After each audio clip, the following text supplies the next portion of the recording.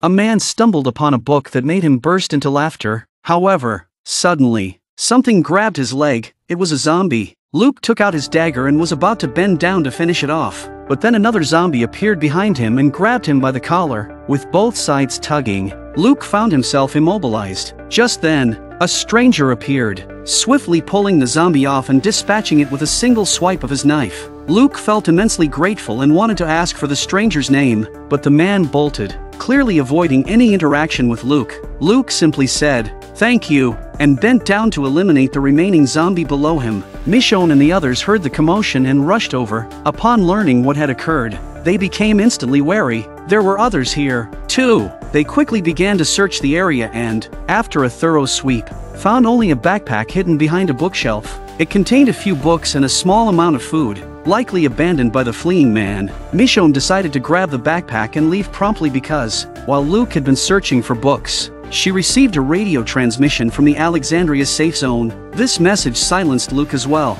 Oh my god, how could this happen? What a kind person just died like this. Soon, the group reached Oceanside. Michonne told them about the Whisperers undercover and also asked them to rescreen the new people who joined in the last year. There was a possibility that a spy had infiltrated the major settlements. At that moment, they heard a commotion in the distance and rushed to investigate. A man was being held tightly by the residents of Oceanside, seemingly for some wrongdoing. The patrol members claimed he had been acting suspiciously nearby, possibly attempting to steal their sailboat. In the face of the crowd's inquiries, the man did not answer, but just struggled on and on. Michonne's powerful aura immediately shook the man. Luke recognized him as the person who had saved him at the library. However, he couldn't intercede because the man had surreptitiously made his way here, damaging the alarm system. It was entirely possible that he was a spy for the Whisperers. Before the man could respond, distant roars echoed through the area. A horde of zombies was approaching. Everyone sprang into action. Michonne took the lead, channeling her pent-up anger into her fierce battle against the zombies. The undercover thing and Siddiq's death have made her very angry now. Seizing the opportunity, the man made his escape, stumbling and running for his life. Fortunately, Judith had spotted him and swiftly injured his leg with a well-placed strike. Although Judith was kind-hearted, Michonne had taught her not to trust strangers too easily. When zombies approached, Judith fearlessly charged in, dispatching them with precision. Michonne, hearing the commotion, rushed over. The man sighed in his heart. This pair of mother and daughter are not a good person to mess with. At night, the man woke up. He found his hands were tied up and the wound on his leg was also treated. Then Michonne came over. She was ready to have a talk with the man. Had it not been for the man saving Luke, Michonne wouldn't have been so courteous. The man sensed that these people weren't necessarily bad, but they were not soft-hearted either, or they wouldn't have survived this long. So, he admitted, "I live on an island with my family, and I came out to look for necessities, not the Whisperers. It's true that I intended to steal a boat, but I never intended to harm anyone." Michonne sensed he was telling the truth. However, regardless of his motives, the man had caused damage to Oceanside, and he couldn't simply walk away. You have enemies to fight. What do you mean? Maybe we can help each other out.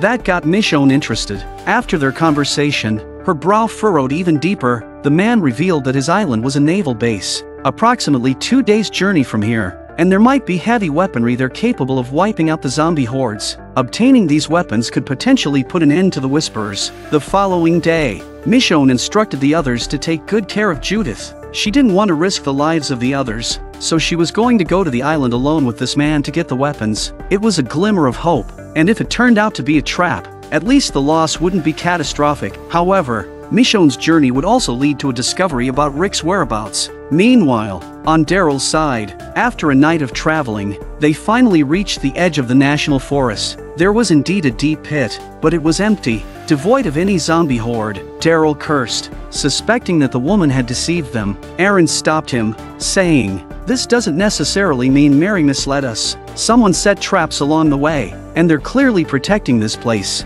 Maybe the zombie horde moved, and we should follow their trail to investigate." Daryl didn't want to do that. He thought it was a waste of time. He might as well go and get Lydia back now. The others had no choice but to follow. Carol stood still, very upset, and no one wanted revenge more than her. Half an hour later, Daryl led them along the riverbank in search of a way forward, but as they reached a downhill slope, Carol sensed movement in the distance. Carol looked closer and saw a bald figure staring at her in the distance. It was Alpha. Carol's chest heaved with emotion. Carol's chest was heaving. Her enemy was right in front of her. She couldn't hold back any longer and rushed in that direction. Alpha also quickly weaved in and out of the woods. She was not a fool and stayed behind. Only a dead end. Carol chased after Alpha with her bow and arrow. The others are following closely behind. They were afraid that Carol's anger would overpower her and she would make a wrong decision. Finally, Alpha ducked into a cave, and Carol followed suit. The others encountered a few zombies outside, and Daryl instructed them to bring Carol back quickly while he stayed behind to deal with the zombies.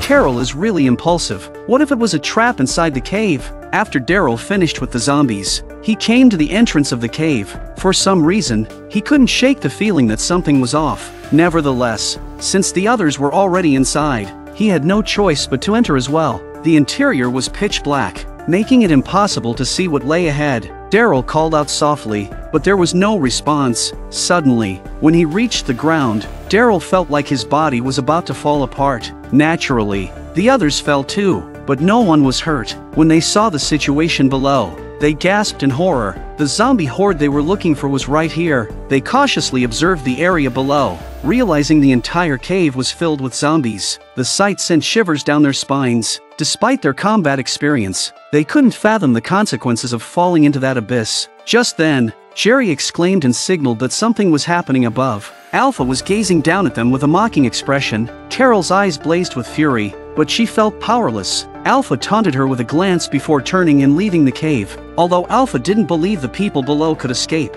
she ordered her followers to watch the exit. Daryl and his group were lucky. Their current location was still safe. They decided to attempt creating a human ladder to try and return the way they came. Unfortunately, the slope was too steep, and Magna tumbled heavily to the ground. With no other option, they had to explore alternative paths. Daryl surveyed the surroundings and noticed water seeping down the opposite wall. There might be a way out. The challenge they faced was that the only way to cross was by leaping from one stone pillar to another in the middle of the chasm. Daryl wasted no time and made the daring jump to the first pillar, landing safely. However, it was an intense test of mental fortitude, as one wrong move could lead to being pulled down by a zombie. The others watched in trepidation as Daryl continued, leaping from one pillar to the next. Daryl reached the second, then the third, and finally, the fourth pillar. Despite his extensive survival experience, he was panting heavily, illustrating the sheer difficulty of the task. With the example set by Daryl, the rest of the group followed suit. They had developed exceptional mental resilience to survive this long in the world, but the ordeal still rattled their nerves. Jerry, the portly man, gave it his all, jumping farther than he ever had in his life. Daryl reached the opposite side and was ready to assist those coming behind him. 10 minutes later, everyone had made it to the other side. Daryl continued to scout ahead, searching for a passage. He used a match to determine the direction of the wind, knowing that the exit would be where the airflow originated. 2 hours later, they hadn't yet found their way out, but they believed they were getting closer to the surface. They decided to take a break, knowing that the Whisperers might be guarding the exit. Aaron even put a meteor hammer on his metal arm, ready to fight. Magna was also lighting matches at this point, using Daryl's method of finding windfalls. Not here, obviously, but when Magna turned around, the others heard the shouts and quickly rushed forward with their weapons. Magna's still alive. If it wasn't for her quick reflexes, Magna would have been killed. The group was ready to rush to her aid,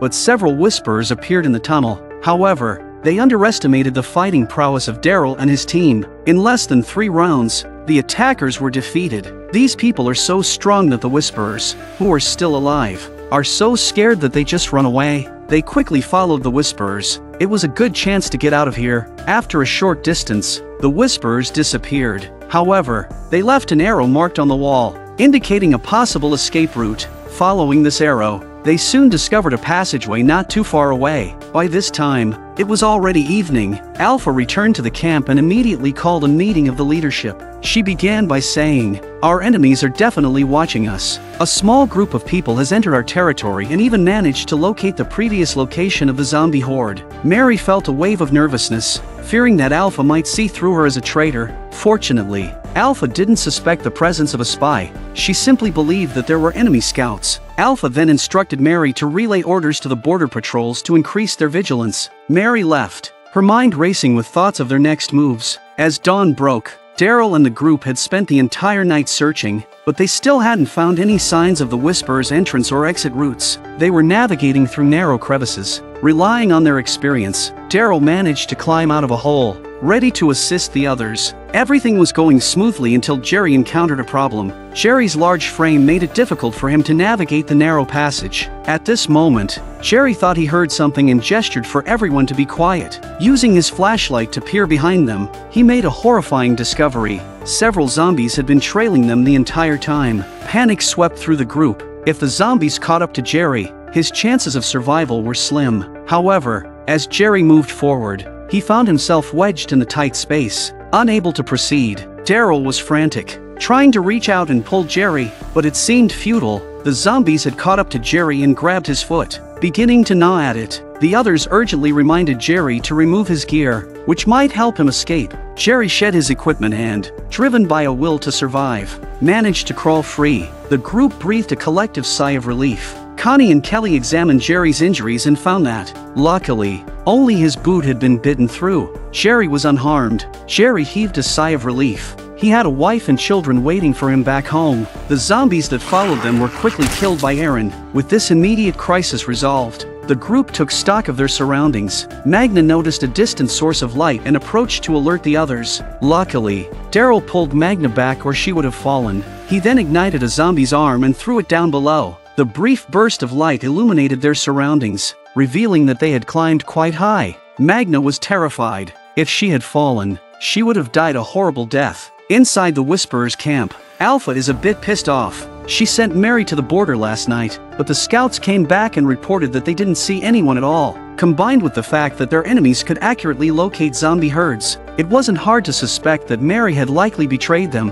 Alpha immediately ordered Beta to stealthily infiltrate the Alexandria safe zone and bring Mary back alive. She intended to execute Mary in front of everyone, so their people would witness the consequences of betrayal. Within the Whisperer's ranks, Negan was diligently working. Alpha approached Negan and motioned for him to follow her. They entered a forested area, and Alpha instructed Negan to walk ahead without looking back. This made Negan somewhat uneasy, as he had played a similar game during his time as a leader. Tell someone to walk in front and not look back and then kill them quietly. Negan's mind raced with thoughts of whether he should strike first, but just as he was contemplating, Alpha created some distance between them. Negan breathed a long sigh of relief that this wasn't supposed to kill him. Whatever this woman was going to do, he had to go along with it. In less than 3 minutes, Negan was stripped of his clothes and trousers. He couldn't help but wonder what this woman had in mind. Was she planning to torture him? However, when Negan turned around, he was stunned and even a little pleasantly surprised. Alpha had stripped off everything except her mask,